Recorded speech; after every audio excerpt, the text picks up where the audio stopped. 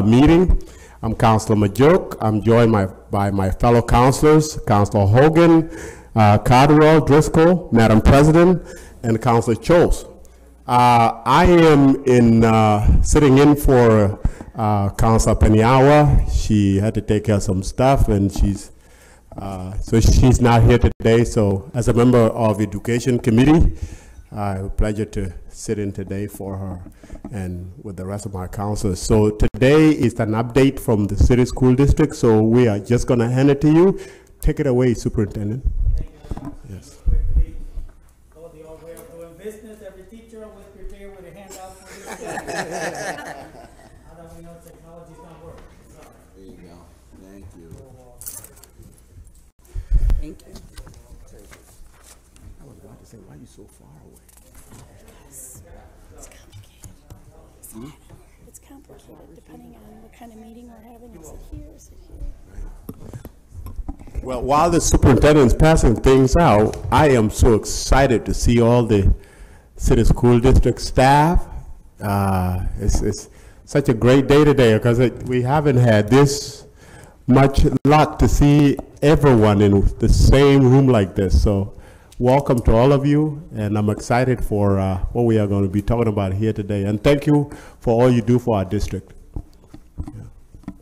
Okay, good afternoon, everyone. Thank you for giving us the opportunity to be here today to share with you our accomplishment in the Syracuse City School District during the last 6 years during my tenure as superintendent of the Syracuse City School District. With me this afternoon, I brought part of my team doing the work that we do every day. I can't do it by myself. It's a team effort. So with me this afternoon, we have the Chief of Staff, Monique Wright-Williams, Chief of Operation, Dean DeSantis, Chief of Accountability, Tim Moon, the money lady, no, just the Chief Financial Officer, Suzanne Slack. Right next to Suzanne Slack is the former Assistant Superintendent for Secondary Education and CTE, and soon to be Interim Superintendent for the Syracuse City School District, Mr. Anthony Davis.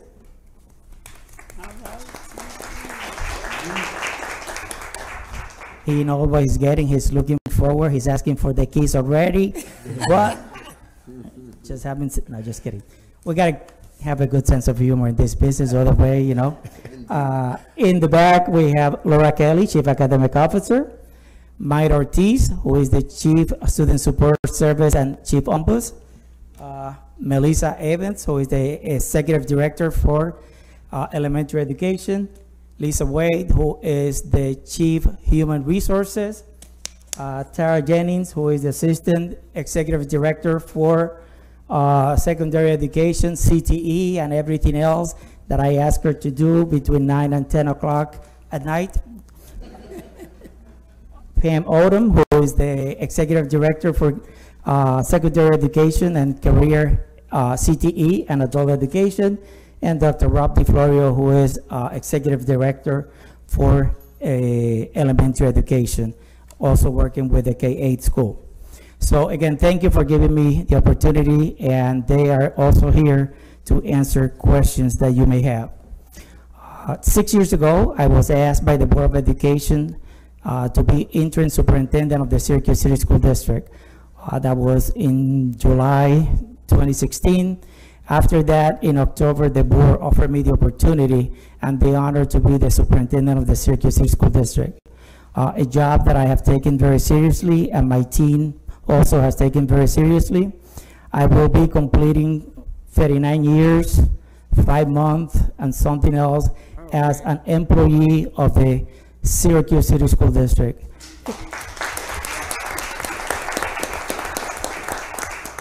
It has been an honor, a privilege to work with our students, with our families, with the people from the city of Syracuse, with elected officials. So it is my job to do everything that I can to support the kids and the students in the Syracuse City School District.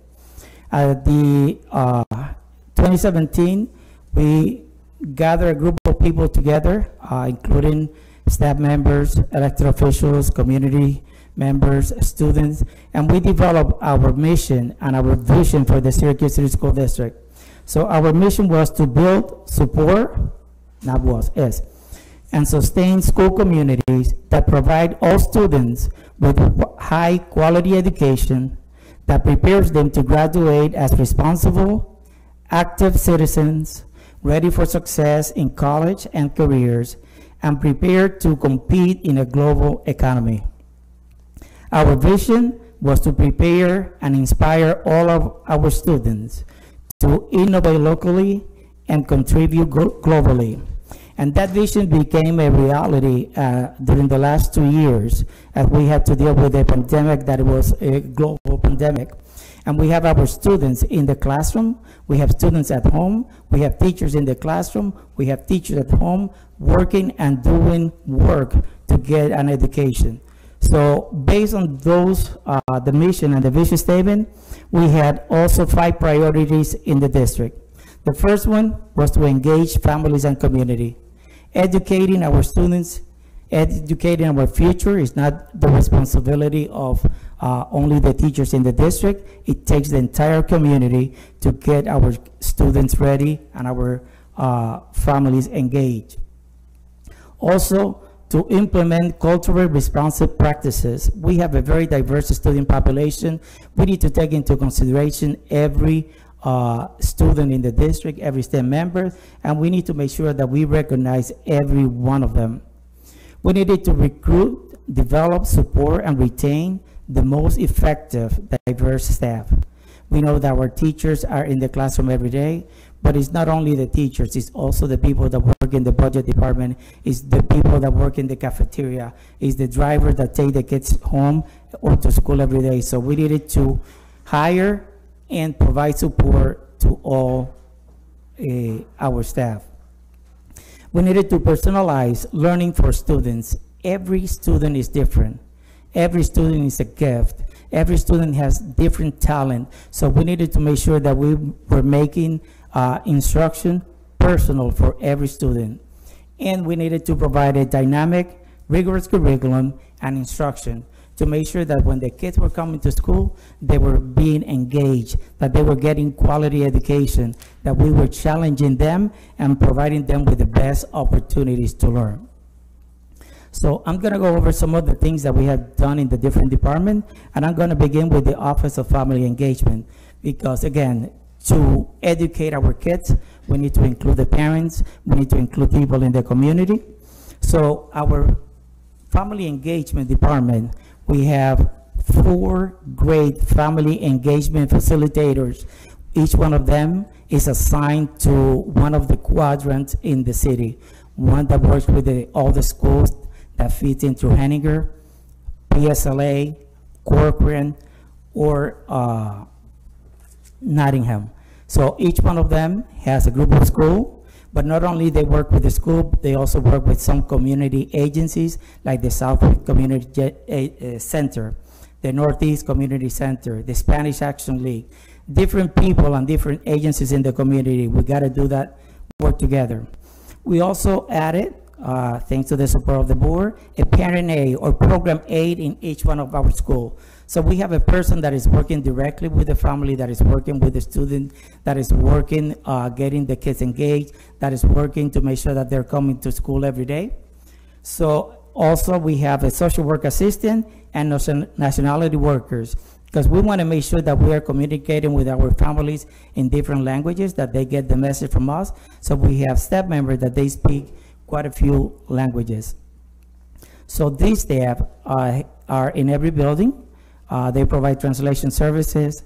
They offer or get clothing distribution for their families, toys for the kids during Christmas time.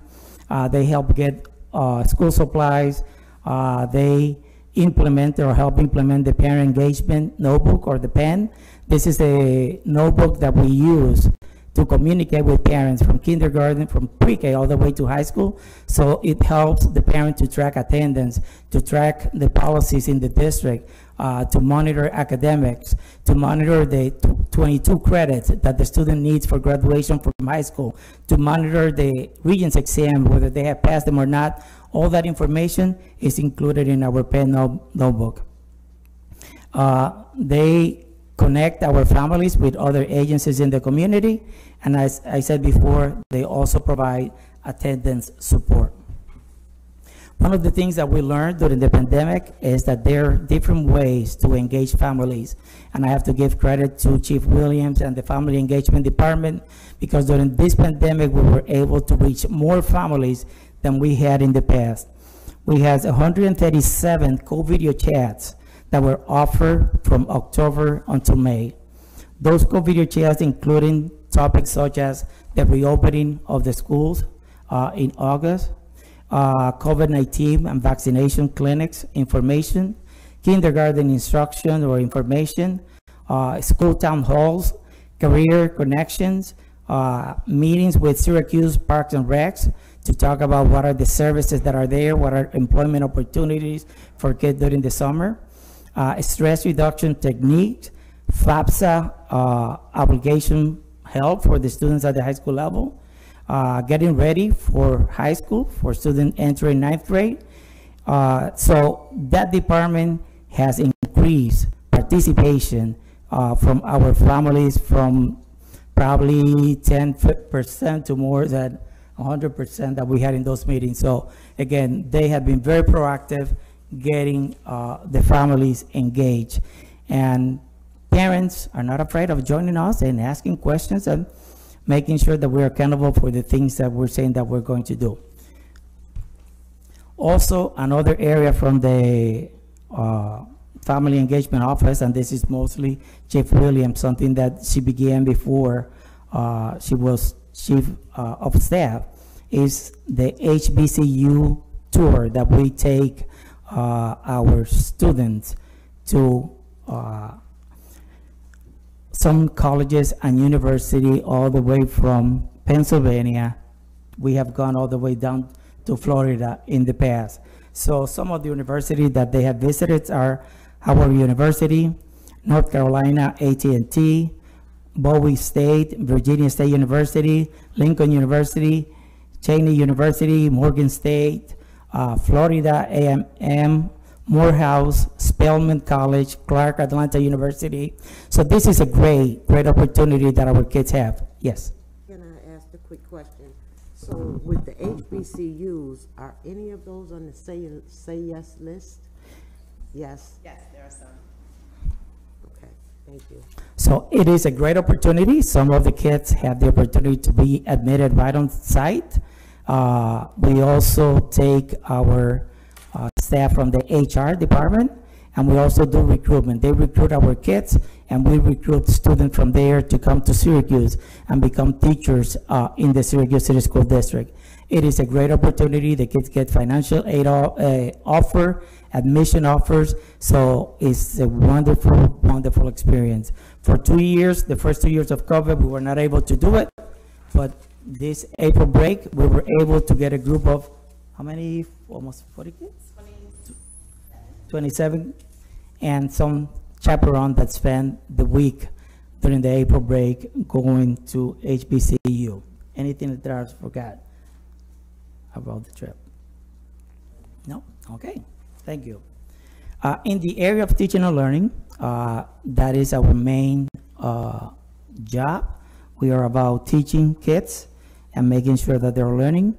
In April 2015, the chapter 56 of the laws of 2015 added receivership, and at that time in the Syracuse City School District there were 18 schools that were identified as a school in receivership. These are schools that are not making academic progress, so they were put on the list by the Commissioner of Education. Right now we only have 2 schools left in receivership, Lincoln and Clary Middle Schools. And I will say that it should be just only one, because of Lincoln 2 years ago made the magic number that it was the 67% for student achievement. But the commissioner at that time didn't think that it was enough. And there are 3 schools that we needed to restart. They were not making significant progress. Those were Dr. King, the old Danforth, and the old Blodgett. So Dr. King was redesigned as a STEAM at Dr. King. We have a science, technology, engineering, art, and mathematics program in the building. We have developed a program that support the kids that are participating in the school in partnership with Blueprint 15. So we have done a lot of work to support the students at Dr. King. At Danforth, we changed that to be Brighton Academy, and we're implementing the expeditionary learning program there. That's a program at the middle school level, a program that we have at the Elm schools down in the valley, and that has been successful. So the students there, we're building capacity to ignite each student motivation, persistence, and compassion to propel growth and success in school, college, career, and in life. We have seen an increase in the number of students going to Brighton Academy and an increase in academic achievement. Are we there yet where we need to be? No, but they're working every day. We have seen a lot of family engagement in that building, community engagement. 2 weeks ago, there was a sneakers and cleats giveaway there. So there were quite a few agencies providing support to the student in that community. Oh, you mentioned Dr. Keith. And at STEM at Blodgett, Blodgett was changed to STEM, science, technology, and engineering and math in partnership with Lemoyne College and other universities around. We did not include the arts in there. It's not that we left it out. It's just right now, Blodgett does not have an auditorium. It's part of the next phase of JSCB. So we hope that in the future, we will also be including the art at STEM at Blodgett. There's partnership with, as I said, with Lemoyne. The teaching methods are inquiry-based and student-centered. They do a lot of work with the CTE programs, the pathway at STEM PSLA. So it's a great team that we have there that are working to support our kids. In 2017, we were looking at our student achievement carefully. We knew that our students needed some extra support in both in reading and in math, and we began the implementation of early reading intervention rooms at the elementary level, or those are what we call ER, not ER as in the hospital, but ER as an early reading. We want them to be ready to read by 2nd grade. Because if they're ready to read by 2nd grade, then they're going to be more successful. We know that a lot of the work that they do is based on reading, so we wanted to make sure that our kids were getting that instruction.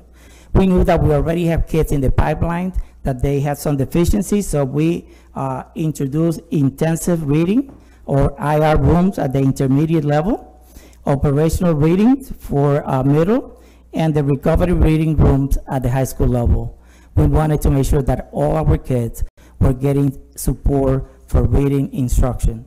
This year, we began to do something similar for math, and we began to open QR rooms. And QR rooms are called quantitative reasoning. We want to make sure that our kids are also getting support in math. So we want to make sure that when they graduate from the Syracuse City School District, they are successful in reading, math, and they can be productive citizens in the future. Another things that we learned through the pandemic is the need for social, emotional support that we needed to provide to our students, our staff, and our families. We needed to take care of everyone in the district. And during the year that we were doing hybrid instruction in the district, that we have kids 2 days during the week with us, 2 days doing remote, and 1 day for professional development. We were providing social emotional lessons through the teachers in person or WCNY, that partnership that we have to provide instruction for our kids. It's been great. I have to say thank you to WCNY. I have to say thank you to many agencies in the community that they step up to provide services to our students and to support our staff.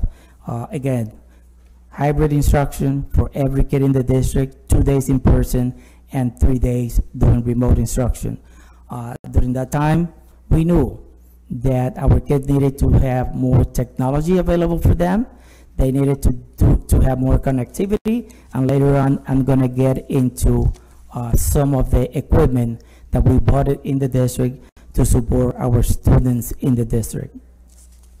Our curriculum, we wanted to make sure that it was culturally responsive, that all our lessons were culturally responsive, the books that we were buying, everything. We had a tier of support. We hired coaches, diverse coaches to support our students, to support our staff, and the board was very supportive, making sure that we got those extra positions and that we have the support that we needed for our students and staff.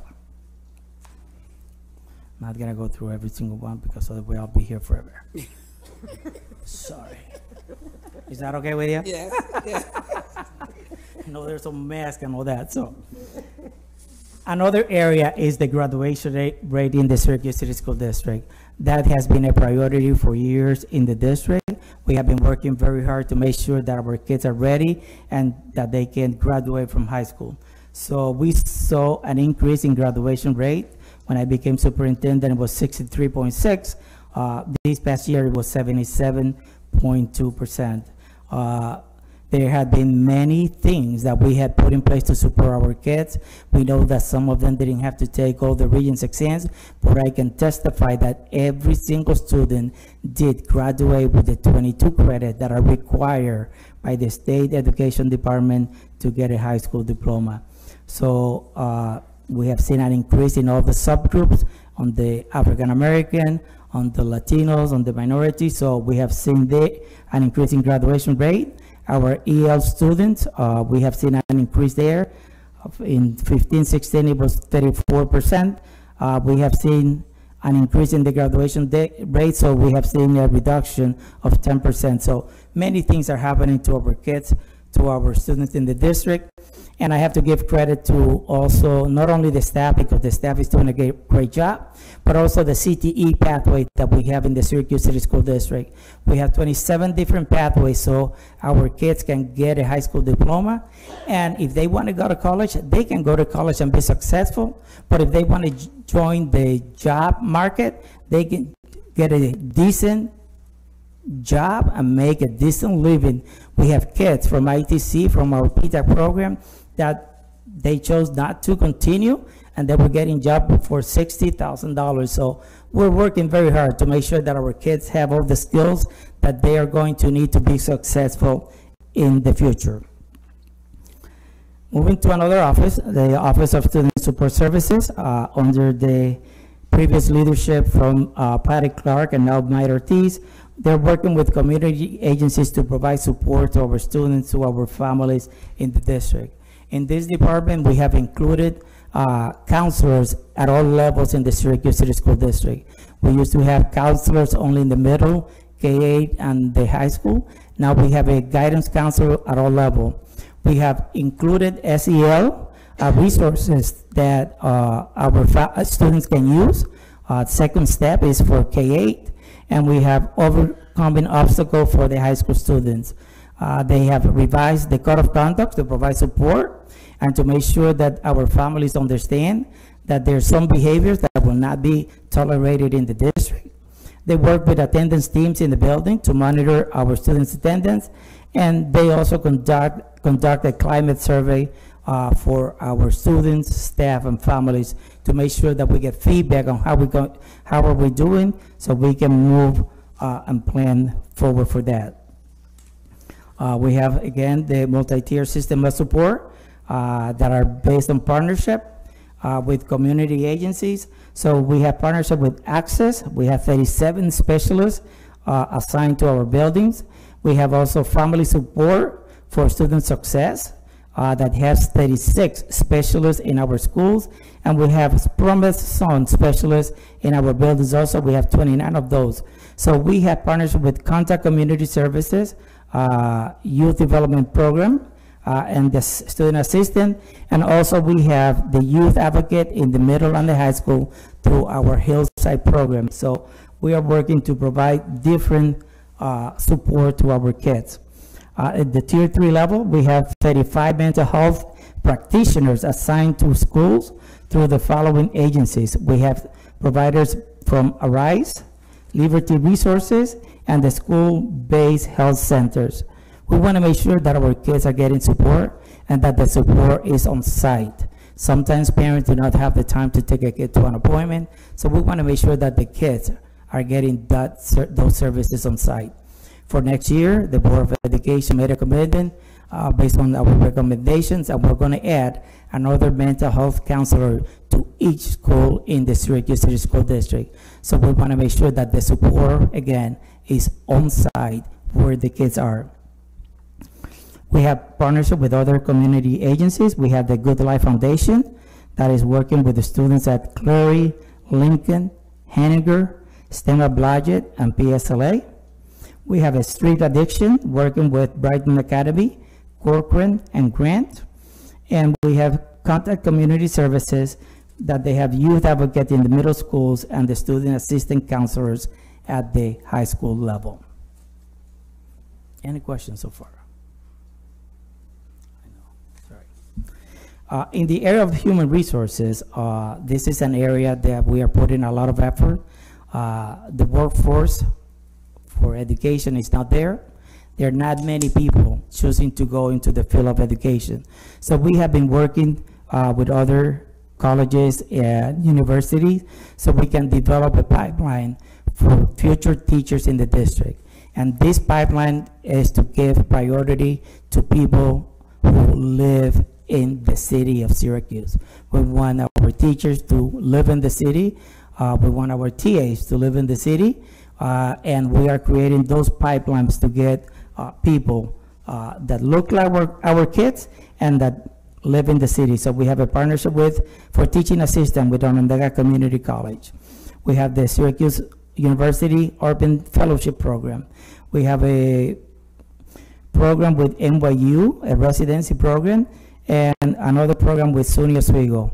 Now Lemoyne is also interested in working with us, and Cortland State, so we will be developing partnership with all those two universities to make sure that we have the workforce that is needed in the Syracuse City School District to provide our students with the best education. Superintendent, I yes. just wonder, you mentioned city residents. Do we have a percentage? We used to have a percentage on city residents who work for the school district. I will provide you with that information. We have increased, that's a priority. No, I Yeah. remember us talking about this before. Yeah. And you had increased it quite Yes. a bit, so Yeah, thank you. but I will provide you with that information. So, again, we also have our own Grow Your Own Teachers. So we have one of our pathways at Corcoran High School, a teacher preparation program. And these kids, when they graduate from high school, they are able to get a certificate as a teaching assistant. If they want to work, they can get tuition from us, or they can go full-time, say yes, and get their degree and come back and teach in the Syracuse City School District. We also have some recruitment initiative.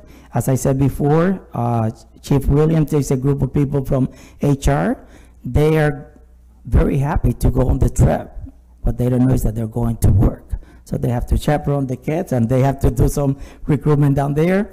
And we are also sending some people to Puerto Rico to do recruitment down in Puerto Rico and other colleges. So You need assistance? Okay. I'll volunteer. we do. We can always, add people to come. I mean, but I want people that are going to come or go and say, come to Syracuse. It's the best. It is summer all year long. Once they get here, they can see that there's a little difference in the weather, but 6 weeks of cold weather or 12 months of heat, so right? So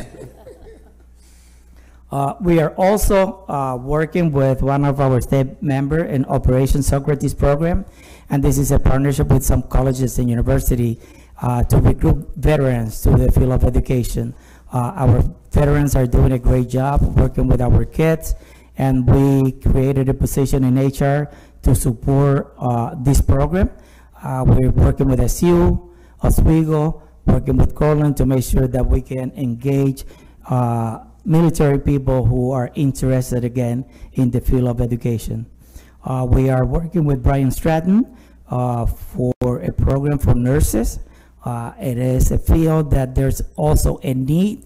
I can tell you that this year, we have to close schools for 5 days, and it wasn't because we didn't have the staff, the teaching staff, because we didn't have enough nurse to cover. So we're working with Brian Stratton to do that. We established affinity groups in the district from our HR department to provide support to our African American, to provide support to our Asian students and staff, to provide support to our Latino students, staff, and to provide support to our gay, lesbian community, all that. So, I mean, Mrs. Aversa is doing a great job communicating and providing support. Sometimes she's at the airport waiting for people to land and get them a place to live and provide some support in the community. And we also have a telemedicine option to provide services, support for our staff. So our HR department is not only about hiring, but it's about providing services so we can retain and support the staff in the district. The Office of Shared Accountability, they have done a lot of work during the last 2 years, and not even during the last 2 years before that.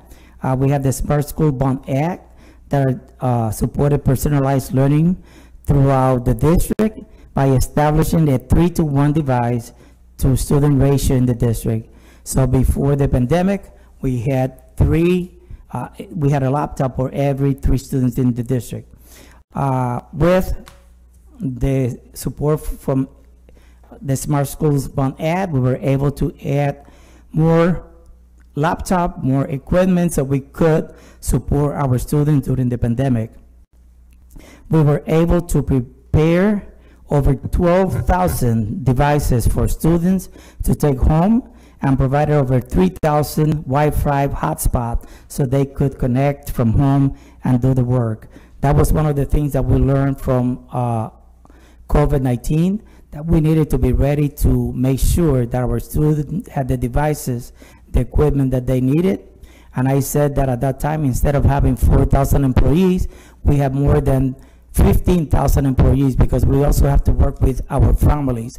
Our family engagement department and our staff was librarians.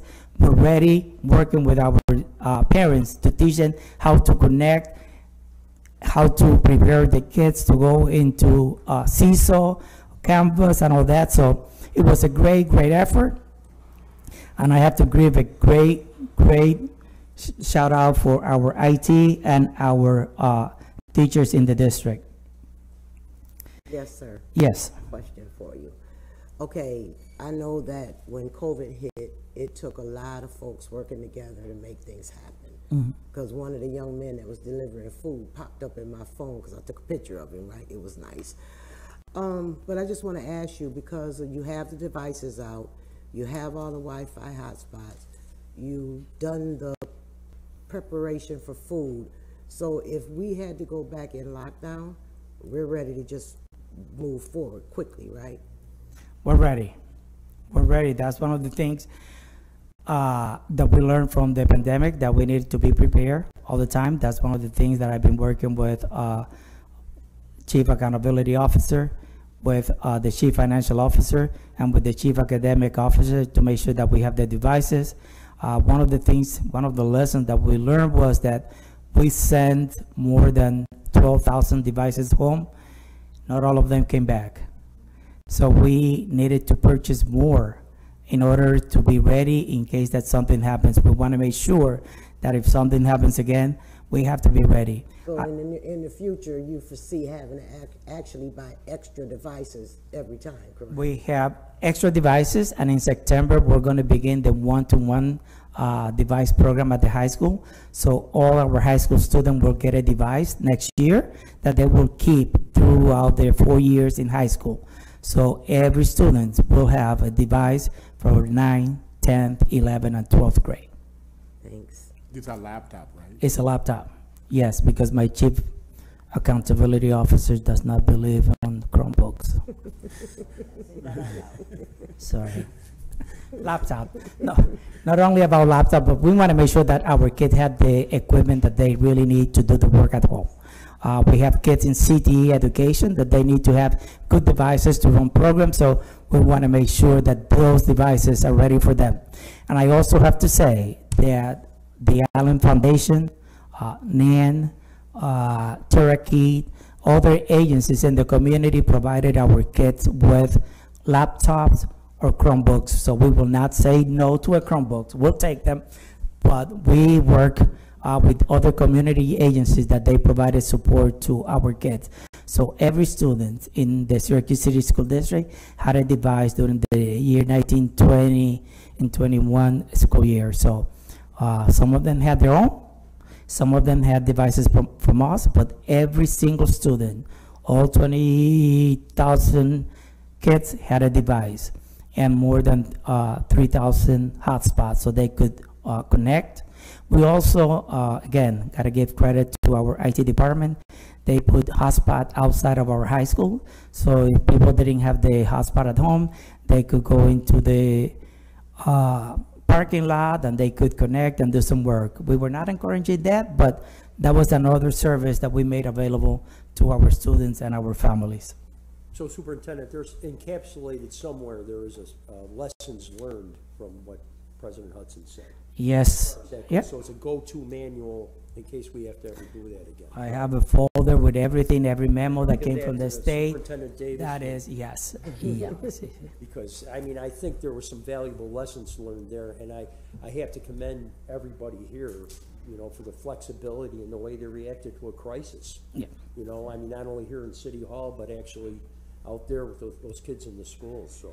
It was a team effort. I mean, it's coming to you for support and approving our plans, going to the board, and the board making a commitment that, you know what, we're gonna go into the fund balance, and we need that equipment now, so we're gonna buy it. Like what is happening now, it took, you know, some time for some of the equipment to come in, but we made sure that, you know, every student had the equipment that they needed to be successful. And we're ready for next year.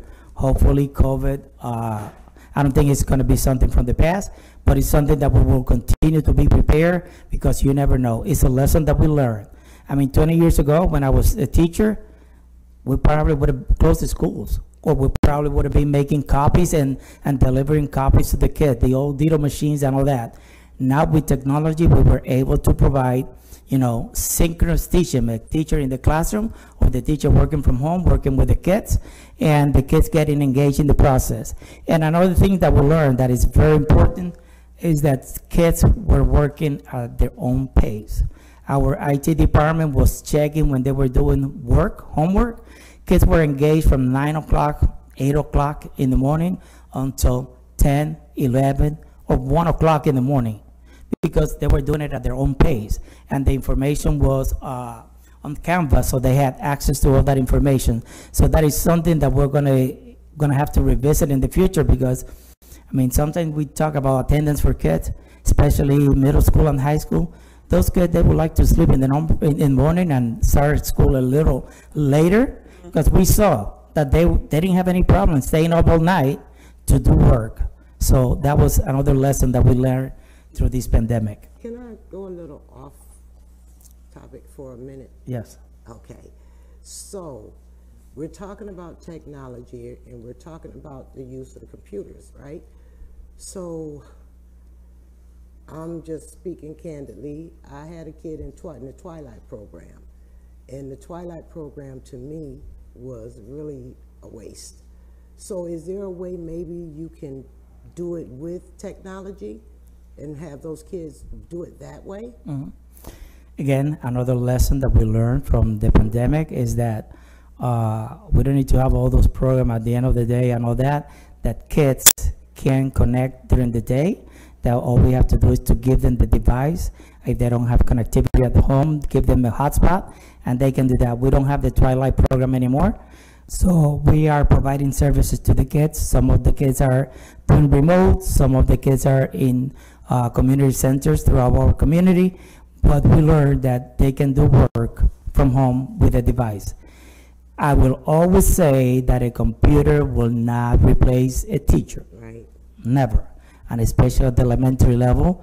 So we have great teachers in the district, but it's another way for us to provide education to our kids that they need some extra support.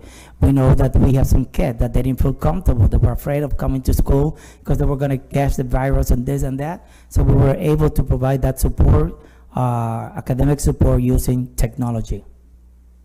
Are there still kids out that still feel the need to not come in? We still have about 125 kids out that they were participating in the remote academy. These are kids with medical issues, so they're still until June. As you know, during my tenure, I had another pandemic issue, and it's that the year that the pandemic came to the world, we also began with a cybersecurity hack in the district. And again, I want to give credit to our IT department, the technicians that were there, that they worked 24/7 to make sure that we brought the system back to work, because the staff is willing to work, but we got to pay them. So we wanted to make sure that we have everything ready to provide them with the support.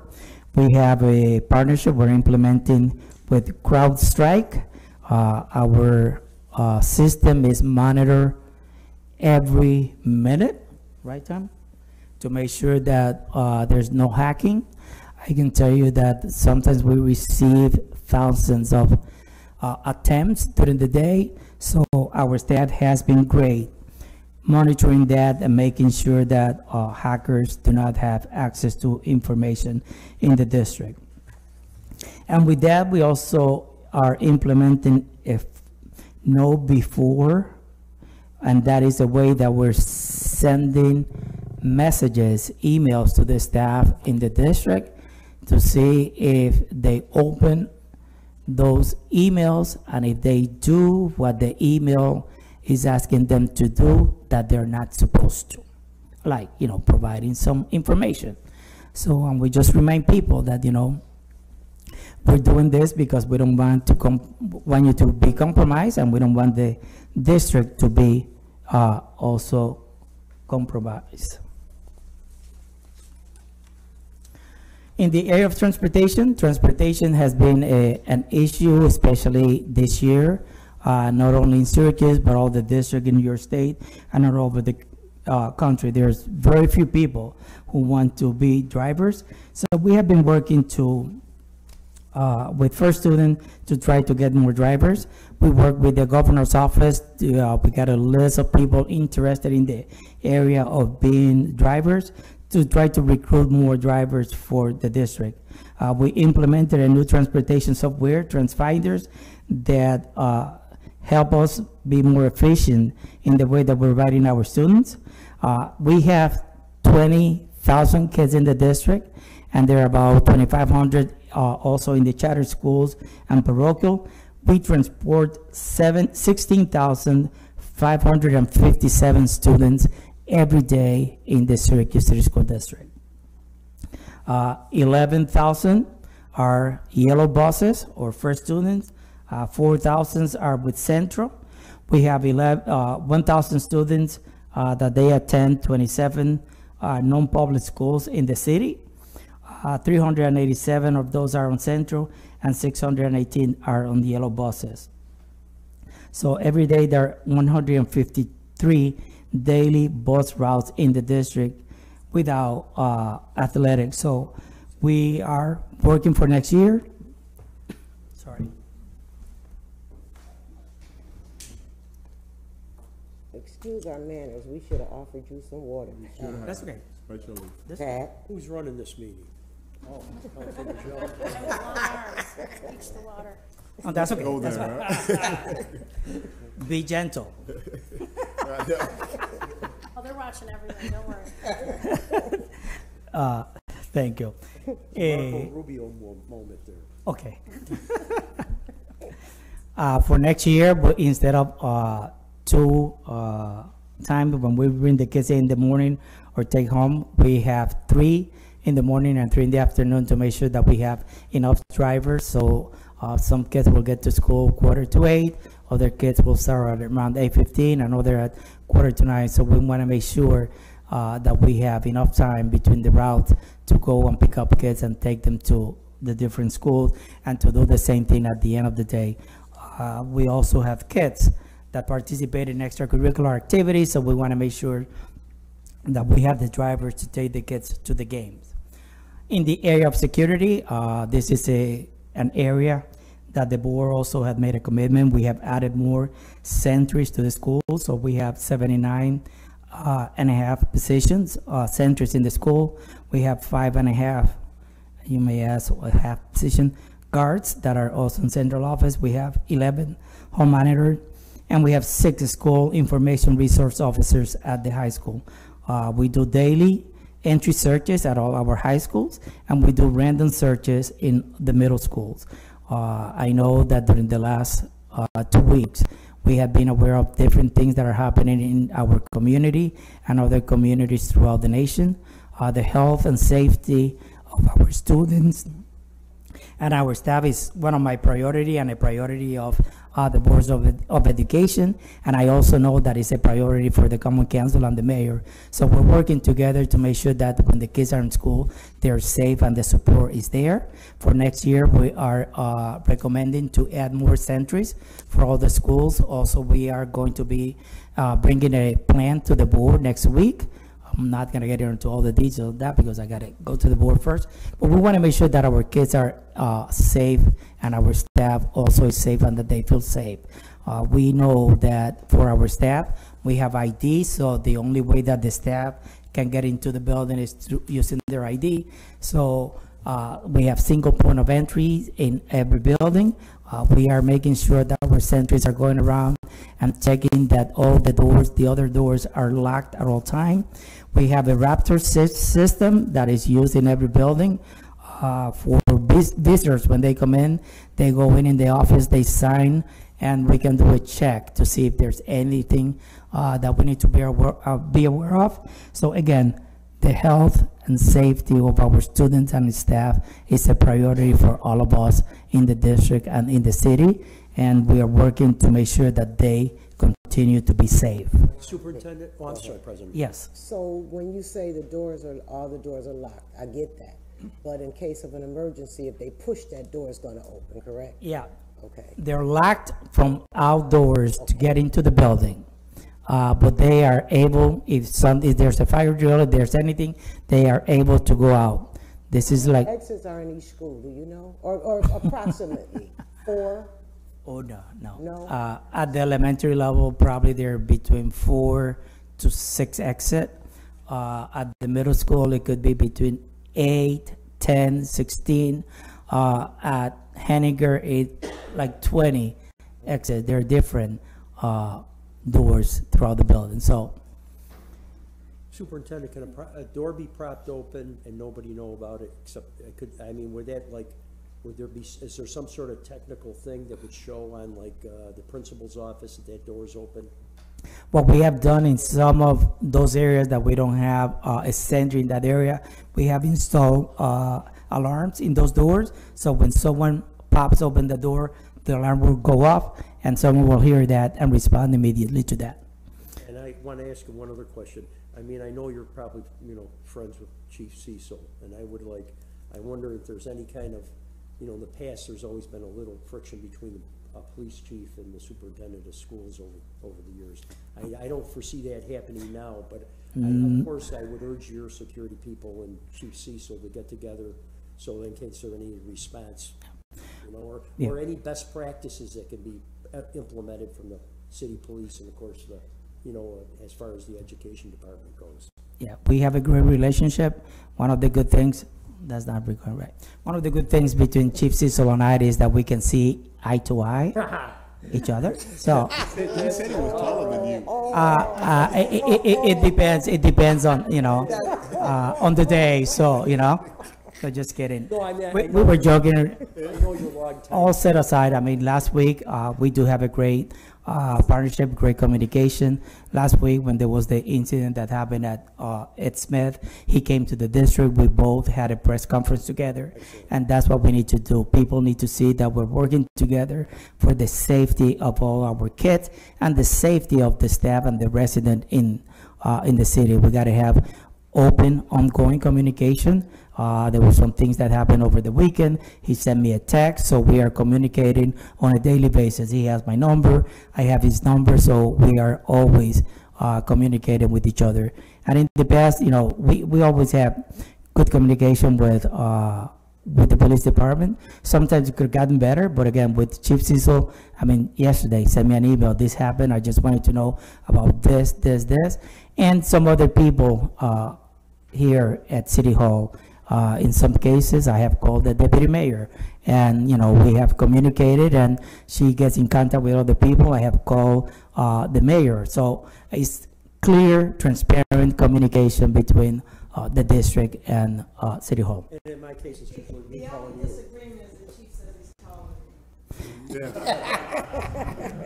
But you know what? A good lawyer can take care of that.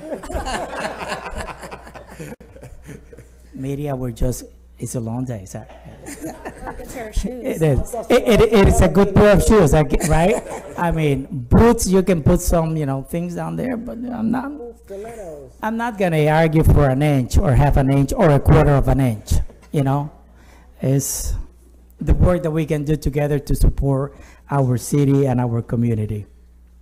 I have one question. For God willing, nothing happens in the schools here, but as far as the active shooting process, if something was to happen in schools, are we continue to updating them, making sure that, you know, everyone's trained on that process, even in like, you know, big arenas, like if it was like a basketball game or a football game, that, you know, people that work outside of the school but come into school understands what to do with active shooting? Yeah, we have been working with Sonia Oswego since the tragedy that happened in Parkland, Florida. So they have been providing training for our staff in the district, standard response protocol. So we do that in every building every year, even during COVID.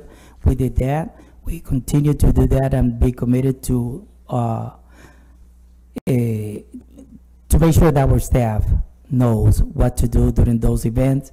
We do have an emergency management plan that we have to submit to the state that include every single area, like what about if something happens, it's a shooting, what about if it's an explosion, what about, you know, and we're going to be hosting a co-video chat with our families next week to let them know about the plan. We won't be discussing all the areas because, you know, then, but for people to know that we do have a plan and there's something that we must do in order to make sure that our schools are safe and that their kids are safe with us. So, Thank you.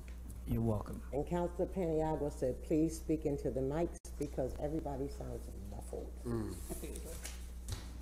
Okay. That's right. In the area of food and nutrition, I mean, is another department that they have done a great job, not only every year, but especially during the pandemic. We have increased the number of kids in the district. We used to be like 72% of kids that qualify for free and reduced lunch. This year, we're already at 82.7% of our kids. The poverty in the city is high, continues to increase. So our food service department prepares and provides 16,000 lunches a day for students in the district and about 11,000 breakfasts. So our department is busy every single day. We do the breakfast program, we do the lunch program, we do the child and adult care food program for at-risk supper program. We have the after-school snack program for the kids that are in the after-school program. We have the fresh fruit and vegetable program for our students. And during the summer, we have summer feeder program. So we are planning in opening 39 different sites this coming summer, whether they are in our schools, community centers, parks and rec facilities, to make sure that no one goes hungry during the summer. Okay, I said I was going to be quiet, but I really can't. Let me ask you this question. So when you talk about the feeding programs, the majority of that comes through what? The federal government? Federal money. Okay, yes. So does the school district have to contribute anything, or is it all? It's all federal grant that's come from the through the state, federal through the state to the district to provide services to our kids. Thank Thanks, okay. We also work with other agencies, and we have the backpack program that we do the press conference in front of City Hall. Mayor very supportive of that. So we provide meals, backpack to 2,000 kids for the weekend that they take home for them. So our food service department is excellent, making sure that no kids goes hungry in our district. And our finance department, one of the commitments that we made when I became superintendent was to get more input from all our stakeholders, whether it was the students, the families, the staff, the administrators, everyone. So we began the implementation of Balancing Act. So Chief Slack has been great getting feedback from students, student cabinet, from the teachers advisory committee, from the superintendents, family, parent council. In the past, we were able to do different sessions throughout the community. We went to each side of town at the high school to get feedback. We share with them the money that we're projecting to receive, and we give them an idea of how we are planning on spending that money, but they have the opportunity to tell us, you know what, you should not be putting more money in this area, you should be putting more money in this other area. You should not be buying textbooks anymore, you should be buying laptops so we can have access to the textbooks and all that. So our students, our staff, they have been great providing us input on how to spend money, because that is an area that everyone is an expert. You give them the suggestions and they will let you know. So they are telling us that we needed to put more money on mental health and social emotional support, that we needed to increase technology and training on how to use that technology also. Ask kids for feedback, and they're very honest. They told us that we needed to change the school menu. You know, they said, you know, that macaroni and cheese is not good. You got to get rid of that and give us something else. You know, we had the we had the kids going to OCC for a summer program at OCC on site, and they love the chicken tenders at OCC. So our food service department is working to provide the same tenders that they provide at OCC. And they also said that we need air conditioning in all the classrooms in the district. Again, during the pandemic, we took the health and safety very seriously, and we put air purifiers in every single classroom. And in the cafeteria library, now they're asking for air conditioning in all those areas. The district, going into the extra money that also the city received, the federal stimulus money, we received $157 million, 48 million from CIRSA and 108 from ARPA. And that money is being used to support learning acceleration in the district, social emotional programs and support, air quality, safety and security, buying more equipment, again, technology, and provide more professional development for our staff. We want to make sure that our staff is ready to teach our kids and engage our kids every single day. So that is part of the work that we have done in the Syracuse City School District during the last 6 years as the superintendent and cabinet of the Syracuse City School District. Thank you. Any questions? Thank you. So I have a couple of them, and I don't know if any one of you, okay. Going back to the 5 priorities that you had set, Superintendent. One of them being engagement of families and the community, specifically for families. It's great during pandemic that the graduation has increased, and I'm wondering, you know, in terms before getting into pandemic, you know, what were some of the barriers to engaging parents? As I said before, one of the lessons that we learned during COVID is that engaging parents, they don't have to come in person to the school. And those co-video chats were instrumental for us communicating with the families. Another area that worked great was our program aid. These are great staff members that are not afraid of getting out of their comfort zone, and they're going home to do home visit, to work with the families at home, to refer them to other community agencies. So these are people that are on hand, working with the families and providing that extra support. We also have the other agencies, like I mentioned before, with Hillside, that will continue to work with us. Arise, the Syracuse Community Health Center and the School-Based Health Center. So we learn a lot, and we will continue to do that. We will continue to do co-video chat in the future, even if everyone is back in person, because that has been a great initiative that has worked for us. And I also have to give credit as a community partnership to Wegmans Pharmacy. Wegmans has hosted more than 35 clinics in our buildings to provide the clinic, the booster, not only to our students, to our families, but also to our staff. So it's a lot of work that we have learned and that we will continue to do in the future. Anything that I forgot, Monique, about family engagement? Okay. I asked that because I think, one of the most important elements in helping kids, finish solid or graduate is you can't subtract parental engagement from that equation. And it seemed like during pandemic there are things, as you said, things that have worked. And I'm wondering if you have transitioned that rather than, the old way you used to do it. Have you transitioned and incorporate those stuff now that instead of writing letters to parents, you are telecommunicating with them and making sure that there is that routine, Yes, with Zoom, with Teams, we're able to have the kids, the staff, and the parents right in front of us and have those conversations with them and to get feedback from them. So that is something that we will continue to use in the district. Yeah, and there has been a good response from that perspective. I know Hoagie would have challenged, right? Yes, and not only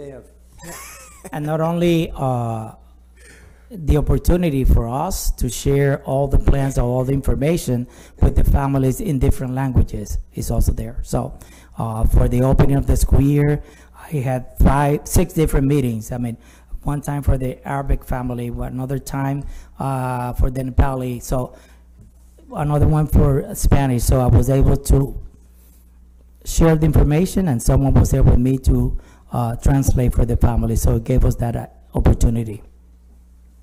Can I follow up on that question? So this parent university, which I think sounds brilliant, especially with engaging parents and families like you mentioned, Counselor, is the parent university really just a series of those co-video chats, or is there more than what you've stated on that slide? It is more than co-video chats. It's more than co-video chat, and I will introduce to talk a little more. I mean, we have to go back to bring Parent University the way it was in the past when we have a director, but Chief William was in charge of Parent University. You want to talk about some of the workshops that the family engagement facilitators are doing and everything? So thank you. Parent University. Mike, yep. Oh. Sorry. Okay. Or you can come sit. No, this is fine. So Parent University started several years ago. Co-video chats came as a result of, the titling itself is COVID and video, and so that's where the co-video came from initially. So a way of reaching out to families during the pandemic. Prior to that, we'd have Parent University classes on pretty the same stuff that you have there, but whatever's pertinent for families to be made aware of, whether that was school district related, personal life related. We partner with agencies and do information about housing and rental assistance, and whatever families need, we make it a point to offer them. We get feedback from them in terms of what they would like. But even before the pandemic, we'd noticed that when we held a session and we live streamed it, we had more people in the room. And so COVID gave us the opportunity of exclusively live streaming, but people are dying to return to in-person. So we will hybrid it. We will offer it virtually, but also allow people to come into the space. We usually provide childcare. We provide meals if it's an evening event, or if it's a lunch and learn, we provide them a lunch meal as well. So Parent University is a lot of different pieces of information and needs that meets our families. Do you record those co-video chats? And Yes, they are recorded. They all can be found on our webpage. So you can just, if you miss it, you can click on it and you'd get the same presentation. And we also live stream them on Facebook during the co-video. So you could also go back to the Facebook page if you were on Facebook and see it that way. I mean, when you see those graduation rates going up, you have to give credit to the Parent University, because the more you engage the families, it has to help improve those numbers. Oh, we'll take that credit. Awesome job. Awesome job. Sorry, teaching and learning. No, just kidding. It's teamwork. It's teamwork. Again, we got to get the parents engaged from pre-K all the way to high school. From pre-K all the way to high school. Now, where do you see, is there any gaps that could be filled by any policy work here in this area at all? Again, I have to say that Well, state and maybe federal. during my tenure, I have been lucky to work with City Hall, and that we have been able to communicate on a daily basis. Whenever something happens, I mean, there's ongoing clear communication between myself and the mayor. We have monthly meeting to talk about what is going on. I'm not afraid of calling the president of the Common Council or other councilors. And I mean, we are Syracuse, we're here. We need to work together. We need to have ongoing clear communication. And I have to say that, you know, every time that I call one of you, or that I call the mayor or the deputy mayor, you guys always take my call. So I appreciate that. There's some things that we need to work together. I mean, it is our city, it is our community. And we need to get the message out there that this is not the school district fault, that this is not the city hall fault, that we are citizens and that we're in this business together, and that we need to work together, put our thought together to make a difference. But together, we need to make people accountable. We need to make people accountable, because there's some things that are happening that, you know, people like to do this. We got to make sure that we're standing together so we can continue to make a difference in our city and our community. And if I could add, Councilor Majuk, and I'm sure President Hudson remembers, it wasn't always like this. No. When I was first on the council, there was almost an ongoing Cold War between the city school district and City Hall. No. And over the years, especially with your leadership and through the first joint school construction board, the cooperation is amazing between the school district, the common councils, and this administration particularly. And I'm thinking about the deputy mayor talking about our housing initiatives and how the council supports those things, building up those neighborhoods. It's like we're trying to build those neighborhoods to work with the schools, and your commitment to Blodgett and, of course, to Fowler, which was a tremendous fight that we had to get that built. You know, when actually there was raw sewage going into the cafeteria, when, you know, and a lot of people on the President Hudson, all of us fought for that, the funding for that, and just the vehicle for doing that. So that's all under you, and I have no problem saying that your cooperation and your leadership has made a big difference in this city, a huge difference in the city. I congratulate you. Thank you. Thank you. And then I got a last question. I got plenty of them, but I'll leave them for later. We're running out of time.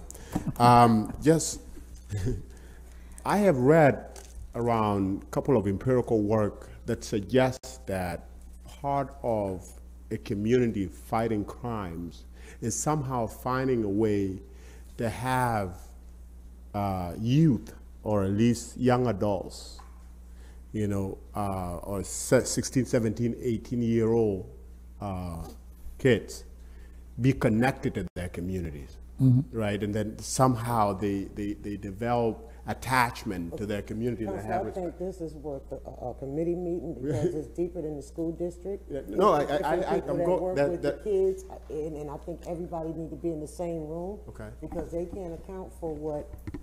I'm going somewhere with this, Madam President. I'm going somewhere with it. And which is something that is I think superintendent would answer.